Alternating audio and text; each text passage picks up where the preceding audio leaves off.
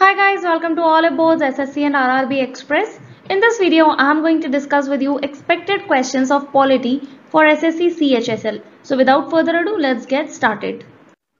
Before starting the video, I would request you guys कि आप olive board के YouTube channel को subscribe करो and hit the bell icon जिससे कि जो भी नया वीडियो आए उसकी अपडेट आप लोगों को मिल जाए. Okay, so we shall start discussing the questions. In India, which of the following articles of the Constitution of India provides for the formation of new state? So अगर इंडिया में किसी नई स्टेट का formation करना है, किसी नई राज्य का गठन करना है, तो उसके लिए जो आर्टिकल का इस्तेमाल किया जाता है वो है आर्टिकल 3. सो हमारे कॉन्स्टिट्यूशन का जो आर्टिकल 1 है वो बात करता है name, that is name of our country, and territory of the union, यानी कि हमारी जो भी टेरिटरी है इंडिया की वो उसके बारे में बात करता है. आर्टिकल 2 बात करता है एडमिशन और establishment of new states, okay. And article 3 बात करता है formation of new states and alteration of areas. जैसे कि अभी आंध्र प्रदेश से अलग होकर तेलंगाना बना था, सो उसमें आर्टिकल 3 का प्रयोग किया गया क्योंकि वो एक ऑल्ट्रेशन किया गया था एरियाज का, ओके.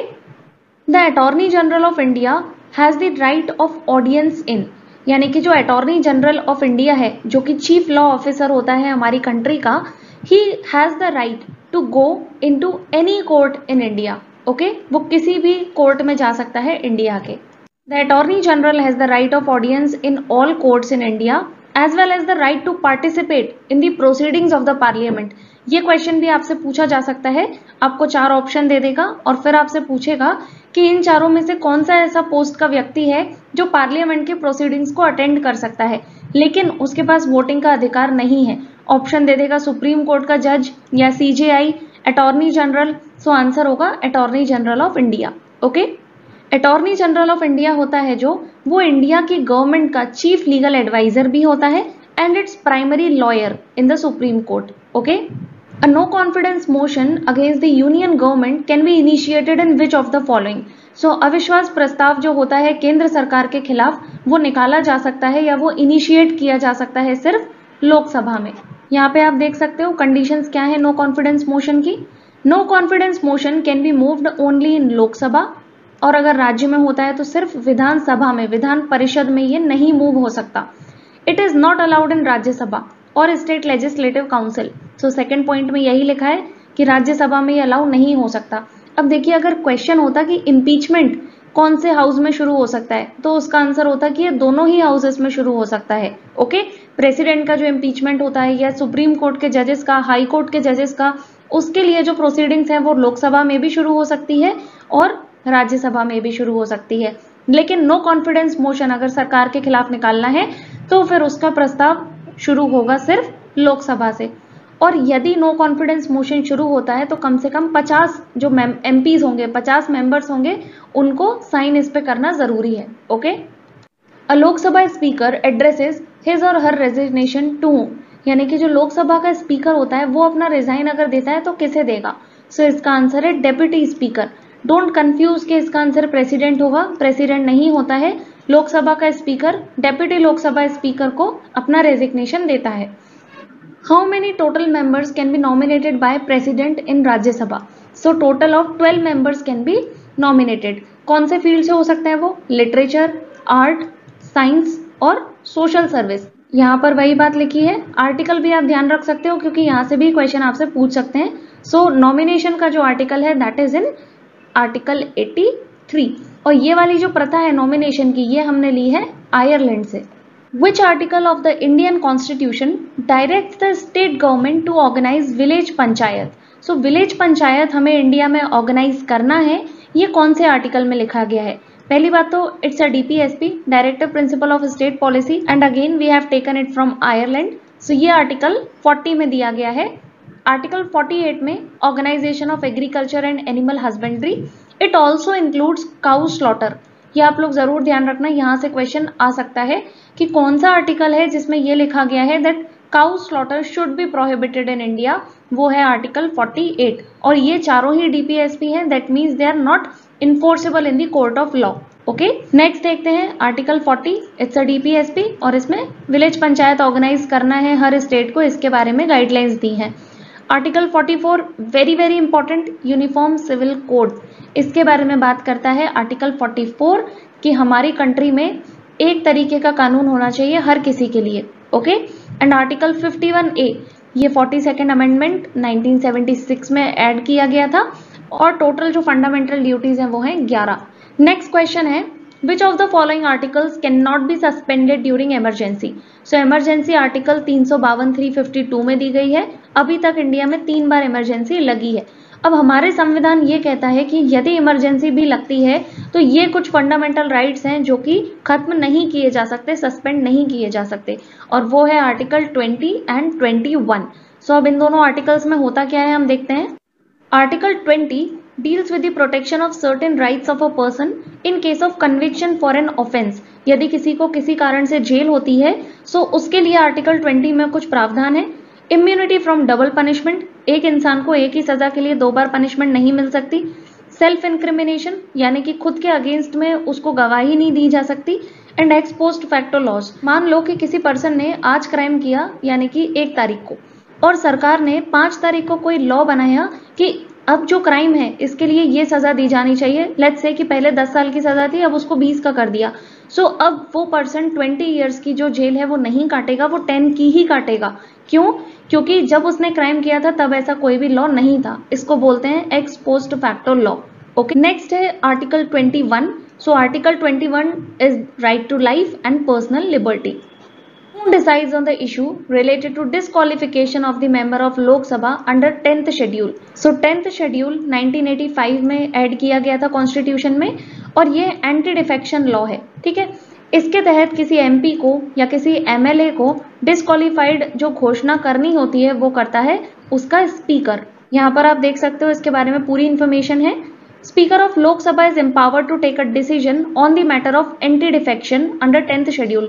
अभी आप देख रहे होगे एमपी में जो सिचुएशन चल रही है विधायकों की और जो ओवरऑल पॉलिटिकल सिचुएशन चल रही है उसमें यही कहा जा रहा है कि जो स्पीकर है वहाँ का, यानी कि जो एमपी की लेजिस्लेटिव असेंबली का जो स्पीकर है उसको जितने भी एमएलएज हैं जो वहां से गायब हैं उन लोगों का इस्तीफा जो है वो स्वीकार कर लेना चाहिए, क्योंकि वो अपने पार्टी लाइंस को फॉलो नहीं कर रहे हैं। दे बिलोंग टू कांग्रेस और वो अपनी पार्टी की जो गाइडलाइंस है उन्हें फॉलो नहीं कर रहे, वो कांग्रेस से हैं and now they are not following the guidelines which are provided by the party, okay. The prime minister of India is, so India का जो प्राइम मिनिस्टर होता है वो होता है अपॉइंटेड, और उसको अपॉइंट कौन करता है तो वो है प्रेसिडेंट ऑफ इंडिया, ठीक है।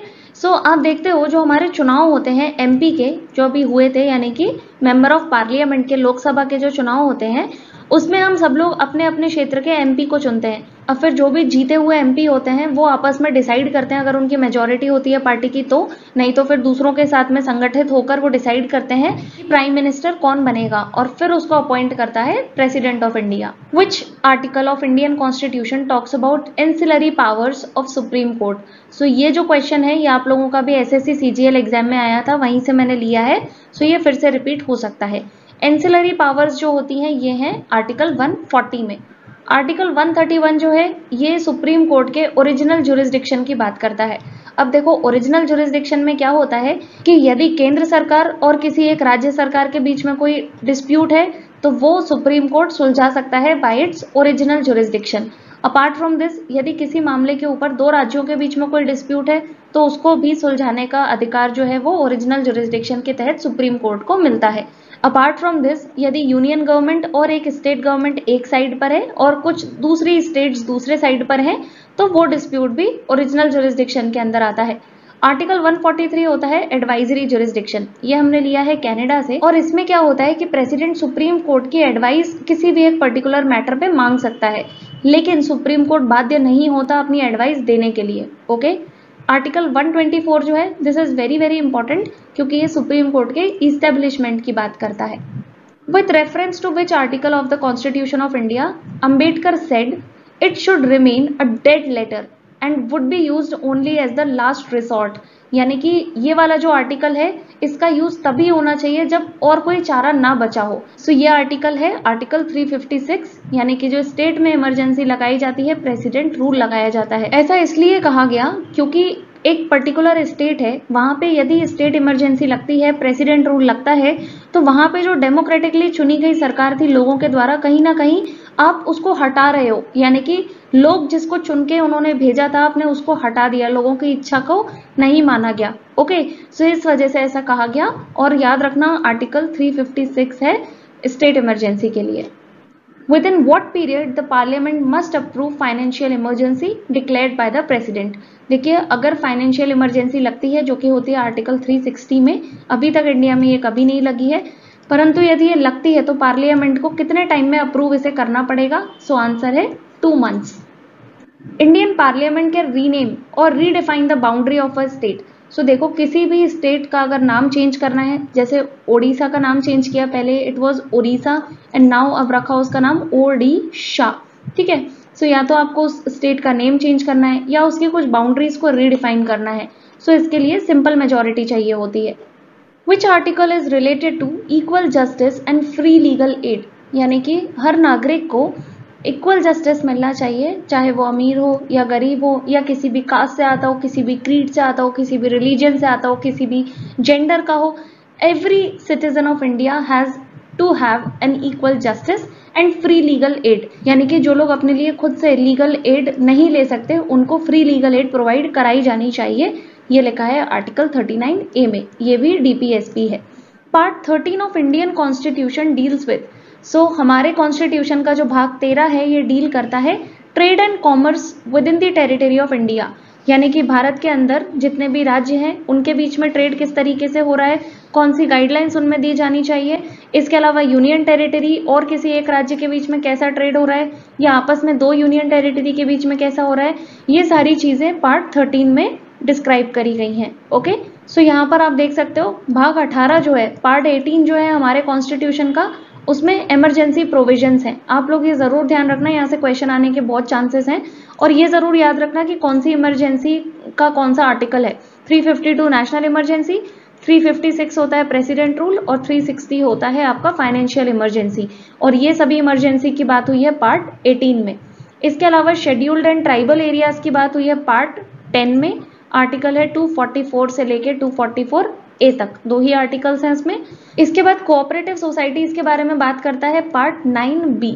ओके, आर्टिकल इसका इतना इंपॉर्टेंट नहीं है, बस आप ये ध्यान रखना कि कोऑपरेटिव सोसाइटीज हैं पार्ट 9B में और पंचायत है पार्ट 9A में। फिर है trade and commerce with in the territory of India, सो ये हो गया पार्ट 13, आर्टिकल है 301 से 307। To whom does Chief Justice of India resign? This is also very important और ये क्वेश्चन आई डोंट थिंक ज्यादा बार आया है।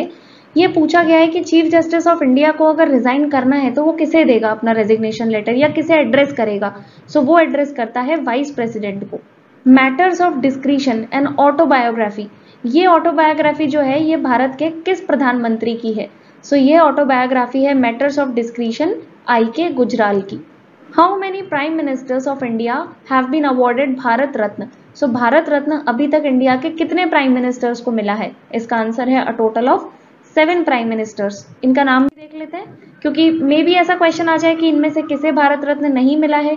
सो पहले हैं Jawaharlal Nehru, second Indira Gandhi, third Rajiv Gandhi, fourth Morarji Desai, फिर है लाल बहादुर शास्त्री, देन गुलजारी लाल नंदा और लास्ट है Atal Bihari Vajpayee. Okay, who appoints the जजेस ऑफ हाई कोर्ट? सो देखिए, जजेस हाई कोर्ट के हो या सुप्रीम कोर्ट के हो, उनको जो अपॉइंट करता है वो होता है प्रेसिडेंट। लेकिन हाई कोर्ट के जजेस को जो ओथ दिलाता है, ओके, यानी कि उनके ओथ को जो एडमिनिस्टर करता है वो होता है governor of the concerned state. इसके अलावा सुप्रीम कोर्ट के जजेस को जो ओथ दिलाता है वो होता है प्रेसिडेंट ऑफ इंडिया। सो ये 2-3 चीजें जो है ये बिल्कुल ध्यान रखना। यहाँ पर आप देख सकते हो कुछ इंपॉर्टेंट आर्टिकल्स। सो जजेस of high court are appointed by the president, ये यहाँ पर आर्टिकल 217 में लिखा है। Which of the following acts ended the monopoly of trade off east India company? सो देखो, एक एक्ट जो हम हमेशा ध्यान रखते हैं वो है गवर्नमेंट ऑफ इंडिया एक्ट 1858। उसमें क्या था कि जो इंडिया की पूरी सत्ता थी वो चली गई थी ब्रिटिश क्राउन के पास में। लेकिन यहाँ पे हमसे पूछा है ट्रेड मोनोपोली जो थी वो किस एक्ट के तहत खत्म की गई? सो वो हुई थी charter act of 1813। Which of the following was proposed by Cripps Mission? So Cripps Mission कब आया था? You should know this. So ये आया था 1942 में और इसके जो हेड थे उनका नाम था स्ट्रैटफोर्ड क्रिप्स, उन्हीं के नाम पे इस मिशन का नाम रखा गया। और इनका जो मेन मकसद था वो ये था कि इनको इंडिया का कोऑपरेशन चाहिए था इन सेकेंड वर्ल्ड वॉर। और उसके बदले में इन्होंने कहा था कि जब वॉर खत्म हो जाएगा, हम जीत जाएंगे, then we will provide you with a dominion status. Okay, सो अब इस स्लाइड में मैं आप लोगों से सोर्सेज डिस्कस करूंगी हमारे कॉन्स्टिट्यूशन के। ठीक है, सो अब देखो यूके और यूएस से तो हमने काफी सारी चीजें सोर्स करी हुई हैं, सो उनका एक अलग से काफी बड़ा लिस्ट बन जाएगा, लेकिन जहां से आजकल क्वेश्चंस एग्जाम में आ रहे हैं ज्यादा, वो मैंने यहाँ पर इंक्लूड करा है। सो ऑस्ट्रेलिया का देखते हैं, concurrent list, this is very important. Concurrent list वो होती है जिसमें स्टेट और सेंटर दोनों ही रूल्स बना सकते हैं। ठीक है, freedom of trade, commerce and intercourse with in the territory of India. सो अभी हमने जो पार्ट 13 देखा था जिसमें हमने बात करी थी trade and commerce with in the territory of India, उसको करने का जो तरीका हमने कहीं ना कहीं अपनाया है वो है ऑस्ट्रेलिया का। Then joint sitting of 2 houses of parliament, यानी कि यदि कोई डेडलॉक आ जाता है और फिर ये लगता है कि दोनों हाउसेस को साथ में बैठ के डिस्कशन करना चाहिए, सो ये फीचर भी हमने ऑस्ट्रेलिया से लिया है। आयरलैंड, वेरी वेरी इंपॉर्टेंट, सबसे ज्यादा इंपॉर्टेंट अगर इनमें से कोई है तो वो आयरलैंड है। आपको ध्यान रखना है कि डायरेक्टिव प्रिंसिपल्स जो हैं वो हमने आयरलैंड से लिए हैं। Then nomination of members of Rajya Sabha, यानी कि राज्यसभा के मेंबर्स का नॉमिनेशन, उसकी प्रक्रिया क्या होनी चाहिए या उनको नॉमिनेट किया जाना चाहिए, ये ओवरऑल हमने लिया है आयरलैंड से। Then method of election of president, यानी कि प्रेसिडेंट का इलेक्शन किस प्रकार होना चाहिए, ये मेथड भी हमने आयरलैंड से अडॉप्ट किया है। फिर हम बात करेंगे कनाडा की। सो कनाडा से हमने लिया है फेडरेशन विद स्ट्रॉन्ग सेंटर, यानी कि स्टेट और सेंटर दोनों को सामंजस्य से मिलकर काम करना है, लेकिन सेंटर जो होगा वो हमेशा स्टेट के ऊपर ही रहेगा। ओके, और wasting of residuary powers in the centre, ये भी वही कहता है कि सेंटर के पास में हाईएस्ट पावर्स होंगी। इसके अलावा advisory jurisdiction of supreme court, जो मैंने आपको बताया था अभी कि प्रेसिडेंट जो है वो सुप्रीम कोर्ट से किसी भी मैटर पे उसकी एडवाइस ले सकता है, ये भी हमने लिया है कनाडा से। Then USSR, fundamental duties, very important, और फंडामेंटल राइट्स आप याद रखना वो हमने लिए हैं यूएसए से। देन आइडियल्स ऑफ जस्टिस, आप अगर हमारी प्रिएम्बल देखोगे सो उसमें बात करी है social justice, economic justice and political justice. सो ये जो जस्टिस का आइडिया है ये हमने लिया है यूएसएसआर से। Okay, then south Africa, south Africa आप ऐसे याद रखना SA, और कॉन्स्टिट्यूशनल अमेंडमेंट, यानी कि समय समय पर यदि लगता है कि कॉन्स्टिट्यूशन में कुछ चेंजेस की जरूरत है, सो वो जो प्रक्रिया है वो हमने साउथ अफ्रीका से ली है। सो SA और यहाँ पर है CA। ठीक है, then election of members of Rajya Sabha. अब देखो आयरलैंड से हमने राज्यसभा मेंबर्स का नॉमिनेशन की प्रक्रिया ली है, लेकिन इलेक्शन की प्रक्रिया हमने ली है साउथ अफ्रीका से। देन फ्रांस से रिपब्लिक, इंडिया को हम कहते हैं India is a republic democratic country, सो ये जो रिपब्लिक का कॉन्सेप्ट है ये हमने लिया है फ्रांस से। और ideals of liberty, equality and fraternity, very very important, ये तीनों ही आइडियाज जो हैं कि लिबर्टी होनी चाहिए, सबको स्वतंत्रता होनी चाहिए, सब लोग समान हैं, बराबर हैं, और एक भाईचारे की, बंधुत्व की जो भावना है वो होनी चाहिए, ये तीनों चीजें हमने ली हैं फ्रांस से। Okay, so guys, that's it for this video and I hope you like it. If you like it, make sure to hit the like button and share this video with your friends. I shall see you next time. Till that time, stay happy and practice hard. Bye.